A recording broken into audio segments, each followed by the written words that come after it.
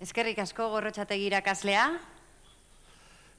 Thank you very much, Professor Gorrotxategi. We're especially excited to introduce our next guest, since it is not the first time we have had the honor of listening to her passion for knowledge. I'm talking about none other than Dame Jocelyn Bell Burnell, the woman who discovered the pulsar. In this image of the pulsar is the image that represents the festival this year. We wanted this image to be everywhere in Donostia, in San Sebastian.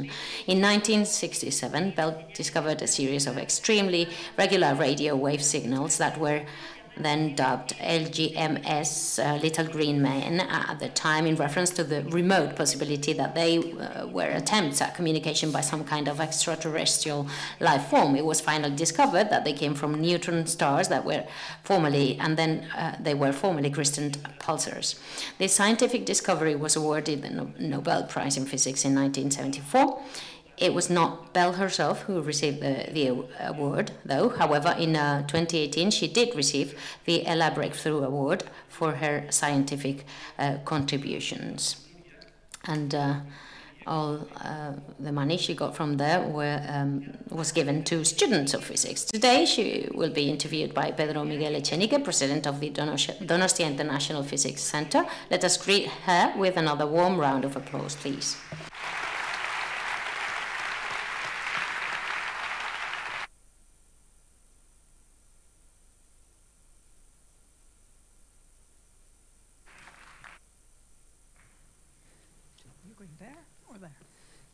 Which one?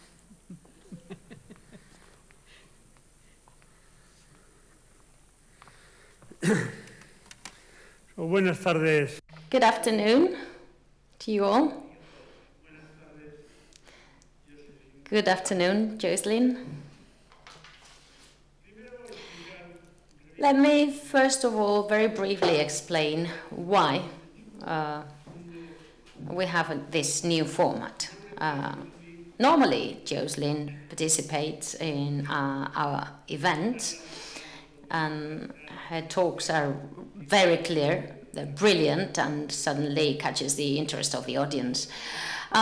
This time, though, we prefer to go for something different, to pay tribute to Jocelyn Bell. Why? Because we were very sure that her talk and her lecture would have been wonderful, but she has turned 80, and it has been said, and I agree, that maybe there are very few people alive, if any, that have contributed to science as much as her. I mean, science as such, with pulsars, etc., but also science as a culture, and also institutions. And she's been so generous and has helped so many young scientists belonging to minorities. And this is why we wanted to pay a tribute to Jocelyn Bell. We want people in San Sebastian to know this exceptional person, this exceptional human being. She's been in San Sebastian a few times, and I've been told, Jocelyn, that you've been seen in the old town of San Sebastian buying a book about how to learn Basque in 20 days. Is it right? Is it true? You were so interested in the Basque verses yesterday, improvised verses. The Breakthrough Special Prize was awarded to you. You received $3 million. This is 3 times as much money as the Nobel Prize. And you decided to allocate this money entirely to scholarships for women, refugees, and underrepresented minorities. You were in Cambridge, and did you have to face difficulties that you shouldn't have had because you were a woman, and maybe you wanted to compensate for that and support other women so that they didn't have to go through all these troubles?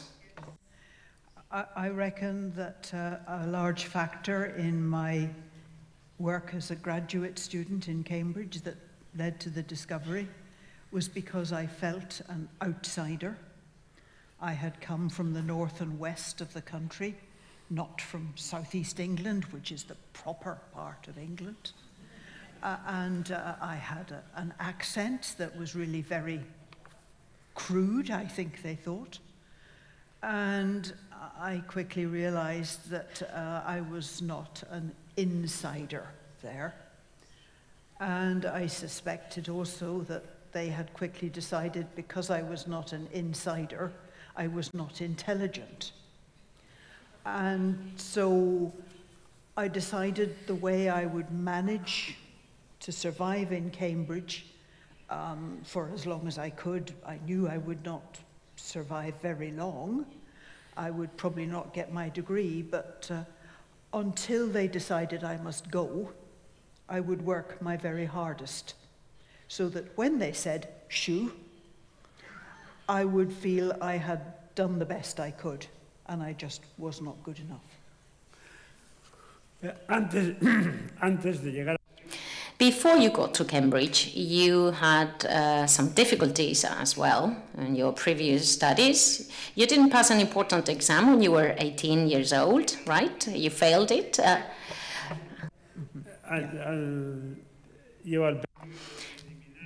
And that maybe could have expelled you from the system too early. And your parents didn't differentiate between pinks and blues, and this helped you to fly, let your mind fly. And you were lucky, weren't you?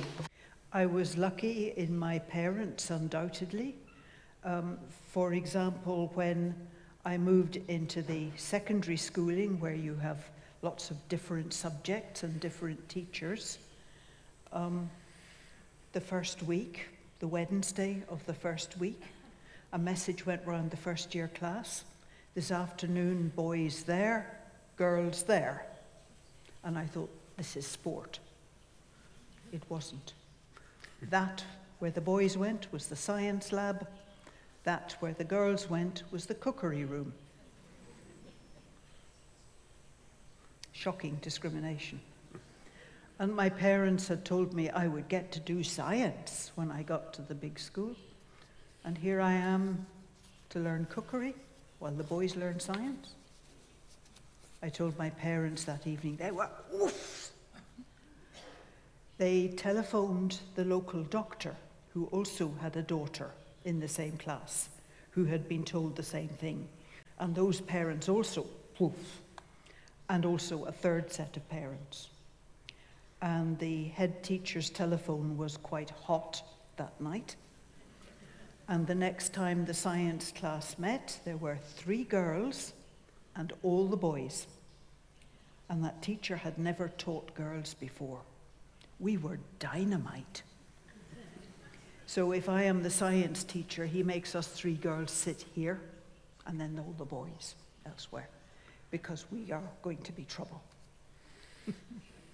But we weren't.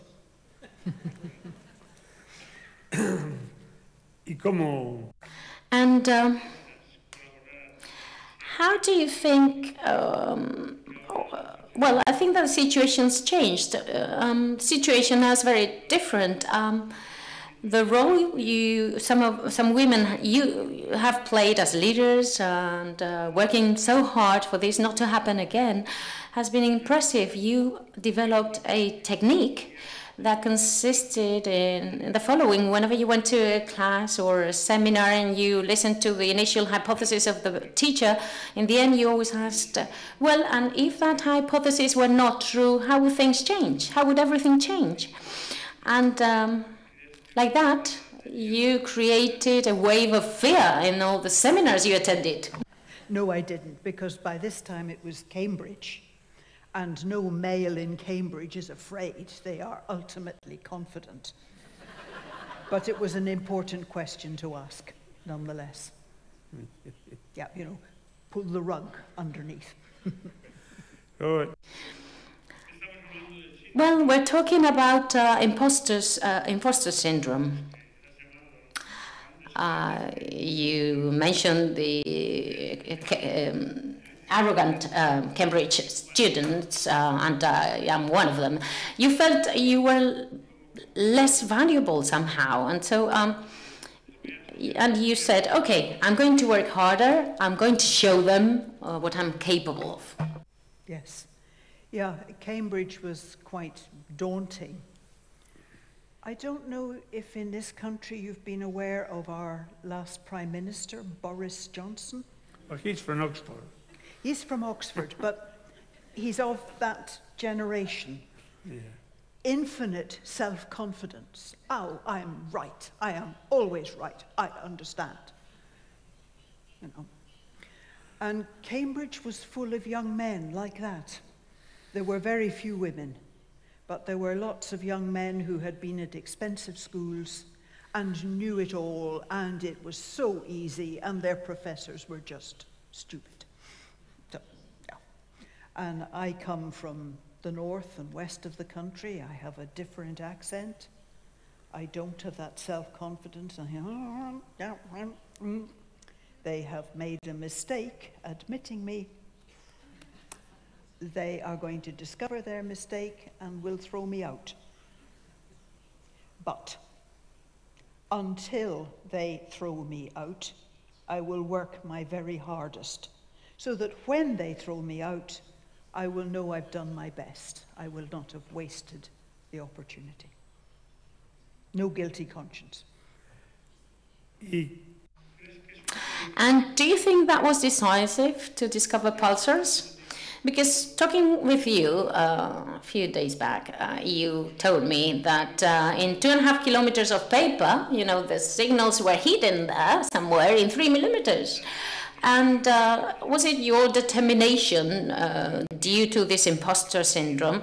Was that what really pushed you, what really made you give the best of yourself? Was that key for this discovery? I think it was. I think I was being so thorough, so careful, so that I would not have a guilty conscience when they threw me out, that I noticed this tiny signal, which I can't explain. But I must explain it. I have to explain it. And I can't explain it. It must have been hard.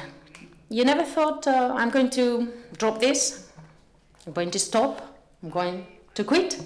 I always wanted to be a radio astronomer. I had originally thought I would go to Jodrell Bank, which is part of the University of Manchester, and I worked there one summer. But I was told that the head of the observatory, Sir Bernard Lovell, would not allow a woman, because previously there had been a woman, and she and a young man had used the dormitory for a use for which it was not intended. He bragged. Sir Bernard got to hear about it and said, "No more women." Interesting which sex pays the price for these mutual encounters. So I didn't think I would be accepted at Jodrell Bank. I would never get into Cambridge. So I go to Australia next January, February.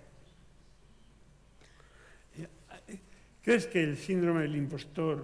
Do you think that imposter syndrome, it may not have been with Cambridge? Maybe this is about women, being a woman or not being a woman, feeling that you're not worth.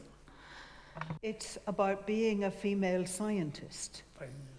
And there weren't many female scientists. I did not have many role models. So I'd had no pattern to help shape my career. I was very much on my own.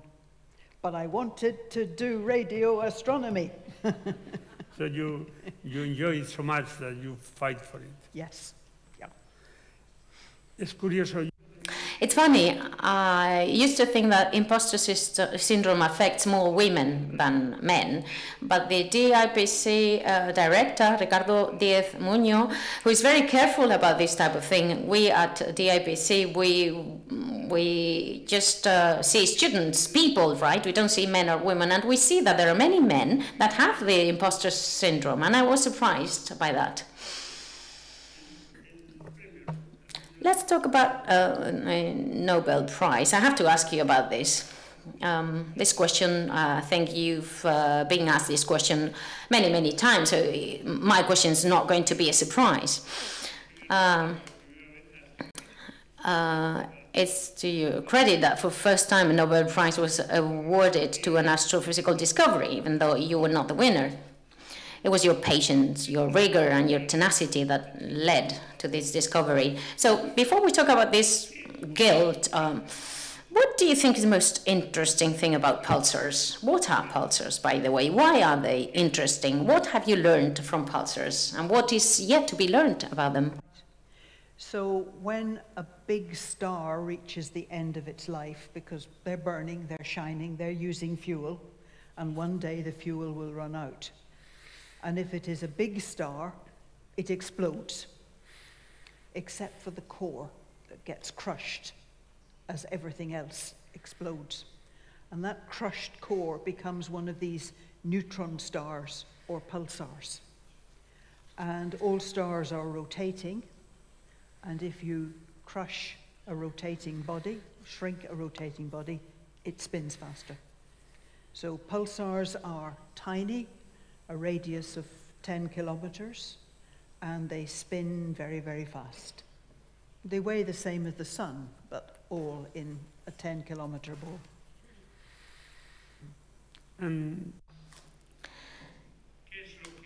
And what have you learned from pulsars? What have they taught you?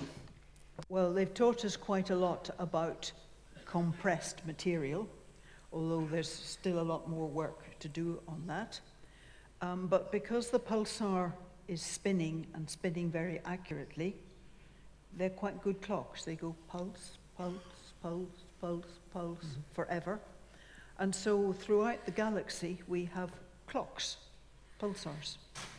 And that enables us to study the galaxy using these clocks, studying gravity, local gravity, things like that, the way the galaxy rotates and so on. And with time, I think we'll find pulsars in other galaxies. We've not yet got the equipment for that, but it'll come. And so it's telling us quite a lot about galaxies, or at least our galaxy, and the history of our galaxy. In 1974, the Nobel Prize was awarded to Sir Martin Rayleigh and Tony Hewitt.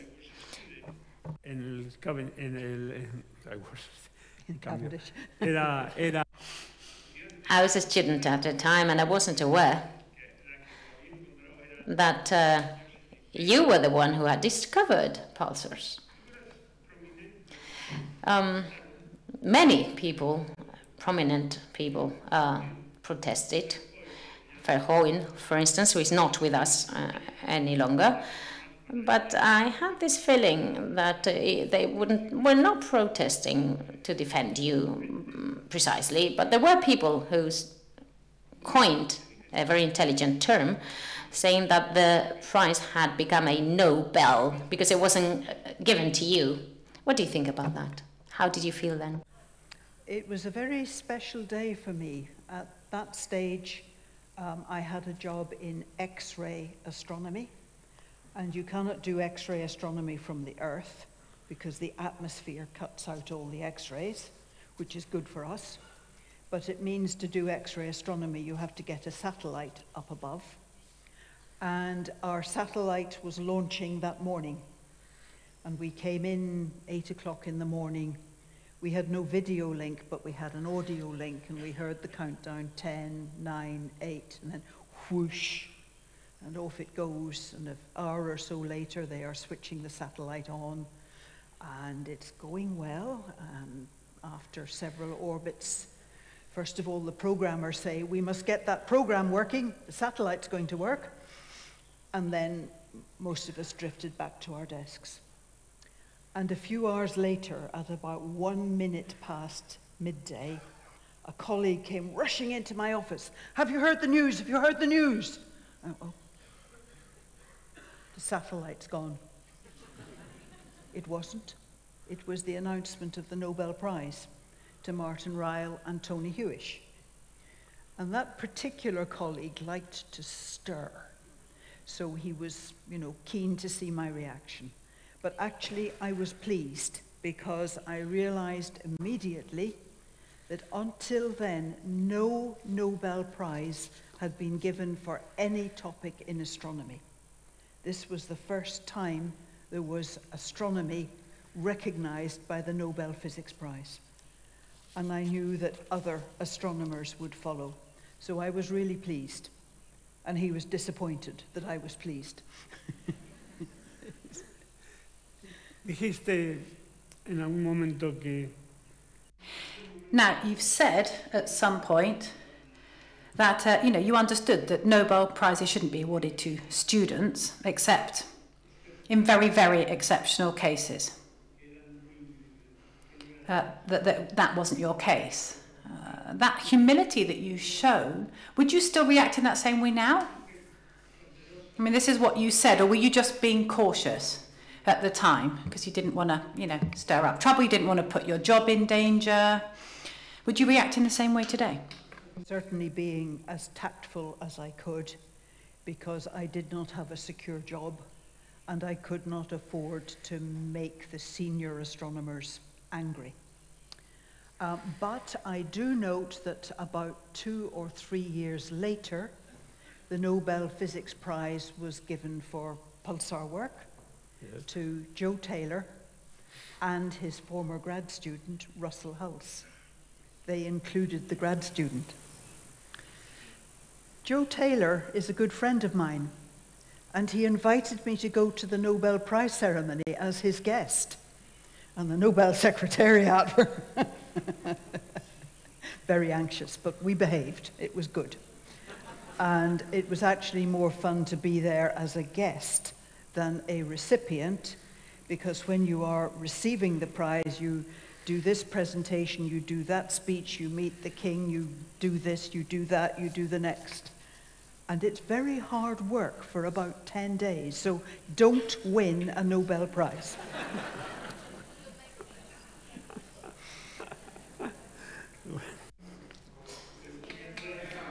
Every time we meet with the Nobel Prize and the young students, I tell them, these are normal persons, and if you work like that, you could be like that. I am changing language again.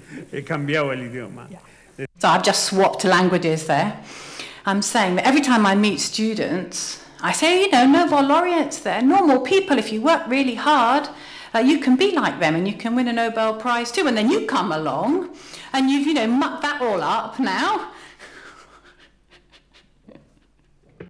Yeah. En el comunicado de prensa... In the press release, you weren't mentioned. The fact that, the student, you weren't even mentioned. There are another couple of cases in the history of physics. One is Madame Gould and Lisa Meitner. It's the other case.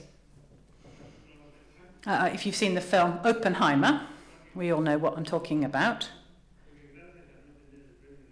But in fact, thanks to the fact that you don't have the Nobel Prize, you've become the absent star of the universe, at least here in the Basque Country. So, as well as teaching, there's another aspect to your personality, which is religion. You are a practicing Quaker, right? In San Sebastian, Quakers aren't very well known. I am quite familiar with Quakers because one of my teachers was a Quaker. Now, the Quakers, is it different from other religions? I mean, has science got a bit more of a place there? I mean, I know there's no dogma, right? So it doesn't tell you what you have to believe, does it? So could you just explain a little bit about what being a Quaker means and why being a Quaker is different from some other religions? Could you talk about that a little bit? So it's part of the Christian church, but it's rather different from almost every other denomination because worshippers are not told what they have to believe. You are told to work it out for yourself. And there have been many scientists who have been Quakers. The names you might have heard of, besides the Nobel Prize winner Joe Taylor for pulsars, Kathleen Lonsdale, Sir Arthur Eddington, were all Quakers. And because you are not told what you have to believe, and you are allowed to change your understanding as you grow, I hope, in wisdom. It's a faith that suits many scientists, because as scientists, our understanding, we hope, grows and develops with time. So equally, your religious understanding can grow and develop in Quakerism. Te invitan a hablar y dar sermones. Now, you were invited to talk at the Scottish Parliament, right, I believe? Yet, but yes, I have been invited. At the Scottish Parliament, they have prayers, short prayers, not every day, but several days before the Parliament session begins. And they have asked me if I will come and lead the prayers one day. Y ahora te dedicas mucho tiempo a la familia. And you spend a lot of time with your family, right, now? And you have a son? A physicist, and collaborates with somebody in the university here. So he knows about Donostia, San Sebastian, and has been, I think, to DIPC to visit and work. Yeah. My daughter-in-law is a theologian, and I have 2 grandsons. So whether they become theologians or physicists or neither, we'll see. What is the difference between theologian and physicist? I think there's not a lot of difference. Both are making inquiry in slightly different domains, but it's, you know, you are thinking, exploring, wondering, trying to understand. And you have worked in many other topics. What is the part of astronomy that now interests you more? Perdone, ¿cuál es la parte de... Sorry, talking in English again there. What's the part of astronomy that you're most interested in? Several areas. One is because as our equipment has got better, we can take shorter exposures, better time resolution. And we find that there are many phenomena in the universe where, you know, suddenly there's a big blast of radio waves and then quiet. And 2 weeks later, big blast of radio waves from the same spot and then quiet. So we are now able to explore what we call the time domain. We don't have to take these long exposures anymore. And with short exposures, we're discovering a whole range of amazing phenomena. That, I think, is probably the newest and hottest bit of astronomy. But the other thing that has happened is that we have opened a whole new spectrum called gravitational waves or gravitational radiation just in the last few years. And I find that particularly exciting. I was one of the people who believed that there is such a radiation and that we would detect it one day. I was not sure I would still be alive when they detected it, but I am, and lots of fascinating new results coming in there. So to see the opening of a whole new spectrum is a real privilege. And what is the thing, of all the things that you know that you don't know, what would you like to know? I think I would like to have better understanding of what gives some of these very short bursts of radio waves or gamma rays or things like that. With our better time resolution, we are finding suddenly many, many short duration phenomena. And well, there's rather a flood of it at the moment, which is exciting, but also a little daunting. So I hope I'm around long enough to see some better understanding of what gives some of these short bursts. ¿Y estrellas de neutrones? What about neutron stars? Maybe. Neutron stars, I think we have quite a good understanding of what they are made of. and we understand how pulsars work, but we find neutron stars in quite a lot of other places as well, and I think we have not yet fully explored or fully understood everything that neutron stars can give us by way of signals. Entre los años 2002 y 2004. So, from 2002 to 2004, you were the president of the Royal Astronomical Society, and also of another academy, the Scottish Academy, I believe, as well. So that sort of institutional role that you've played requires a lot of time, but it doesn't really give you a lot of rewards. Do you see it as a duty to make sure, sort of, you know, your duty to make sure that science is cleaner, a cleaner place, sort of people get credit for what they've actually done, that there's no fraud, because there is evil in science, isn't there? In fact, Ignacio Pérez and Joaquin Sevilla, they've actually been talking about the evils of science, so there does exist. There are 2 or 3 of them. So can you tell us, what are the evil things or the bad things about science, in current science? What would you say? Do you think there's too much competitiveness? Do you think there's, you know, overriding pressure or desire to publish? Do you think people aren't very careful about checking their data? Passion for publishing, not for passion for knowledge.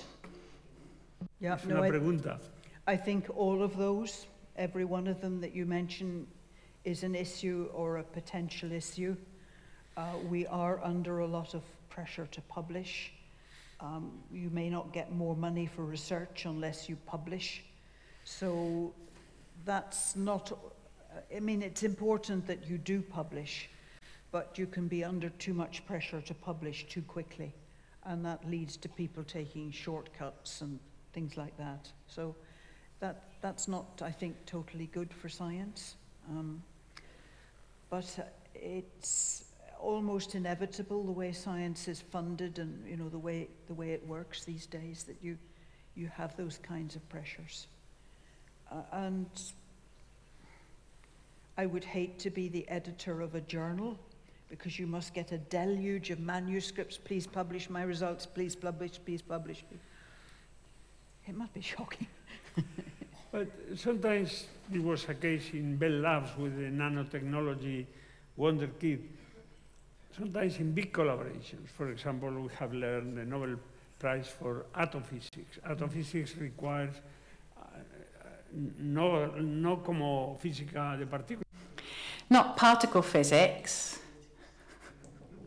But there was they require immense groups of collaborators, and it's very difficult to actually, you know exactly what's happening. I mean, can one researcher be responsible for all the data that's published in a paper? Is that possible these days? Just about possible in some situations, yes. You know, a supervisor and a graduate student working together. Oh, yeah. So that'll be okay, but if it's a much bigger collaboration involving expensive equipment, facilities that many people use, then it gets much more difficult, yes, to know who to blame and who to credit equally. Yes, it's difficult. En cualquier caso, si está But if someone's, you know, happy to receive the glory, then perhaps they ought to be happy to receive the, you know, shame if what they are publishing turns out not to be true. I'd like to think so, yes, but I think maybe there's a little bit of wriggling goes on. Okay. Yendo un poco más ligero. Right, so just to finish on a bit of a lighter note, what is it that prompts a brilliant Cambridge student? How come you ended up in Oxford? Yeah, well, Oxford has been very, very generous to me. I've had many different jobs, and I remember in my last paid job I was Dean of a faculty. Is that something you understand in this country? Yeah, okay, I was Dean of a faculty. Well, in fact, we have many deans. This Yes. country is expert in deans. Yes, yeah, but they're very important people. And I was not particularly enjoying this job. I had time to go to a conference, the International Astronomical Union, which was meeting in Sydney, Australia. Bumped into a former colleague. She said, let's have breakfast together tomorrow. We had breakfast. I said, I think I'm going to retire early. I don't like this job. She took one mouthful of breakfast and said, would you come to Oxford? I said, yeah, of course I would.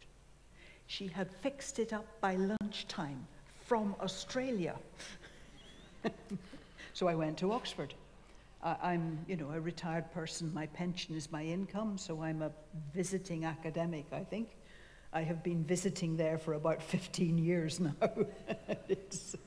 Si quieres venir al DIPC, nosotros también lo... If you want to come here at the DIPC, we'll get you, but a week, it'll just take a week to set up, maybe even just an afternoon, because we'd love to have you at the DIPC. But just a question that I'm really interested to ask you. How is it possible in an era in which science has contributed to solving so many problems? How is it that we have these anti-science movements? How can we explain that rationally after all that science has done for humankind? I'm not sure there is a rational explanation, but I do my best to counter it by meeting with people who have jobs not in science but who are interested in science. For instance, there are many amateur astronomical societies, astronomical groups, and I regularly go and speak to many of them, so I do a lot of that kind of thing. Partly just to help them see what's happening in professional astronomy, where things have got to, but also because a lot of my education was funded by taxpayers. They are taxpayers. That is probably the only way I can pay back the public who have funded me, funded my education, funded my research. So I do a lot of speaking to amateur astronomical societies and bodies like that. So education of the people is the only way. Profesor Len, en su brillante charla de ayer, citaba... Professor Len, yesterday in his fantastic talk, talked about the vaccine that saved so many lives. We have Ms. Tureki, who is here, and in fact she has a bodyguard. She has to go around with a bodyguard. She had to in Germany because they were developing the vaccine very, very quickly. They had thousands of volunteers who volunteered to be guinea pigs for the vaccine, if you like.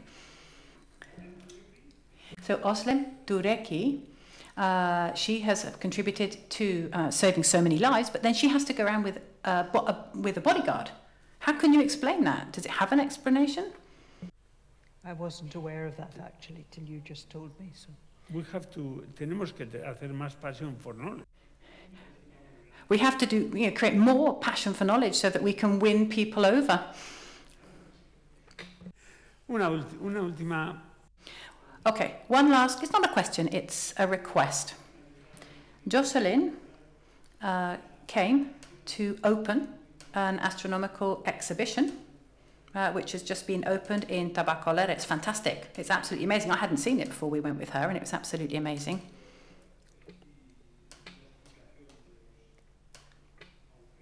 And I wrote that point 12, which explains black holes. That's fantastic. I like that. And today, technology, basic research has enabled technology that enables us to listen to the noise produced by the clashing of two black holes 2 billion years ago.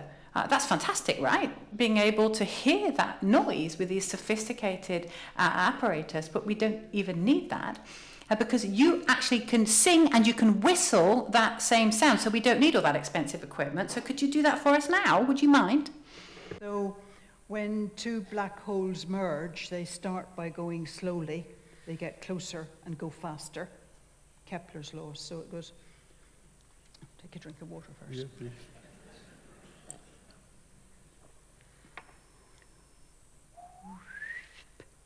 It's a bit faint. El micrófono, subirle.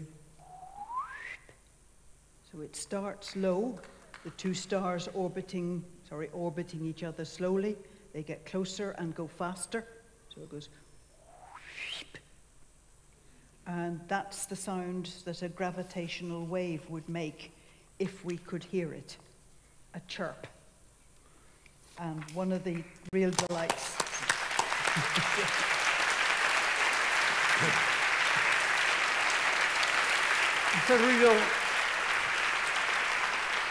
Ese ruido. Right. That noise is not just the noise of black holes. It's a claim after years of science, Newton, the concept of black holes. You know, there's huge work in technology that has been necessary to be able to measure gravitational waves. What's the accuracy that we have? Is it a hair, the distance of a... Can you tell us about that dimension?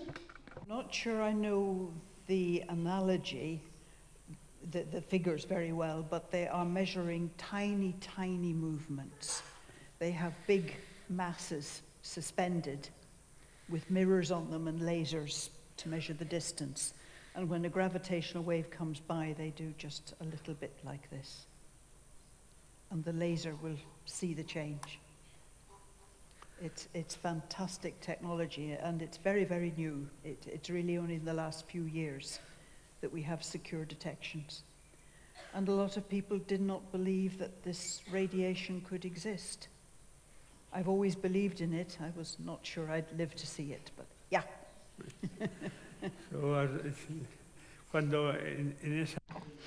And in that evolution of the universe that Jean-Marie Len told us about, 3.8 billion years. You know, there was a moment in time, like 2 billion years ago, there was a clash of black holes, and now thanks to Jocelyn Bell, we've been able to listen to it. It's fantastic. It's a fantastic moment. And this is thanks to passion for knowledge of so many people, and among them, you, of course, our dear friend. One last question, Joe. Dame Jocelyn Bell. Oh, sounds strange, Dame, right? You know, sir, we're more used to sir, but do you like being called Dame?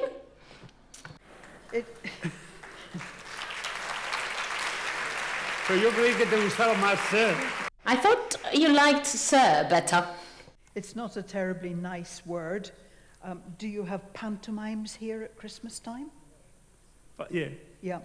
So in Britain, in pantomimes, there is a man dressed up as a woman, as a dame, a pantomime dame.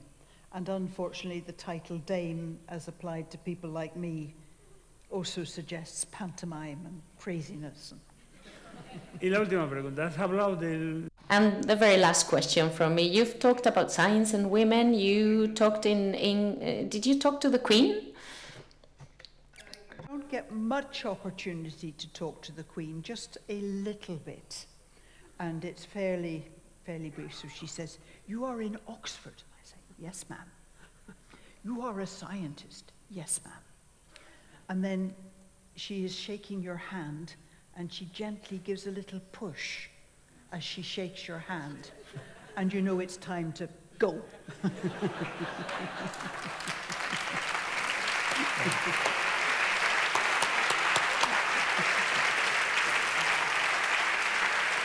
Mil gracias.